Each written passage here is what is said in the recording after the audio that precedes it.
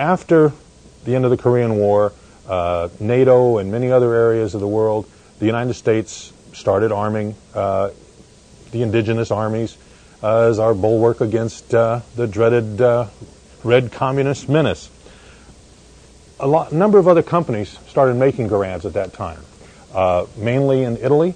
Beretta started making Garands, and Breda started making Garands. And we've got a sample here of a Breda gun.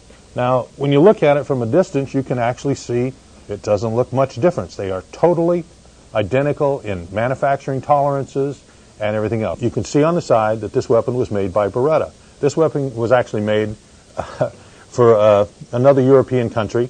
You can see on the back, as you can see, it doesn't say M1 rifle. The nomenclature is not the same, but in the dark, you couldn't tell the two weapons apart. Now, European guns are somewhat different than standard U.S. guns. I'm going to show you on the, you can take a look at the serial number here, and now I'm going to rotate the stock, and you can see. Now, what we're going to show you first here is a standard 30-06 barrel. The op rod is about 23.5 inches long.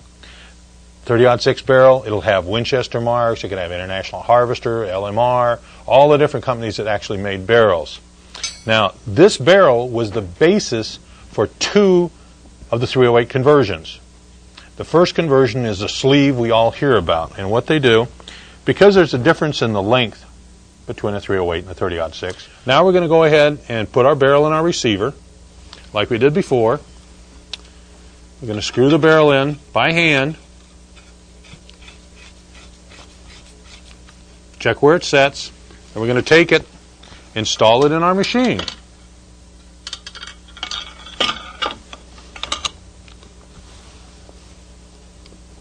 Okay.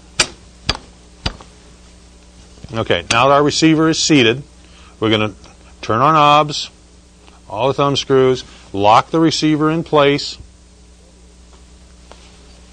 Okay? Receiver's totally rigid. Now at the other end, now that we built the 30-06 rifle, there's a couple extra steps here for the people who are building a 308 rifle. Remember, we showed you the barrel differences and the op rod differences, so you want to make sure that you've got all your correct parts for the 308. But now we're going to take care of the magazine problem. There's a difference in length between the 308 and the 30-06. Now, all the Navy-style conversions, they use this plastic filler. Now, you can see there's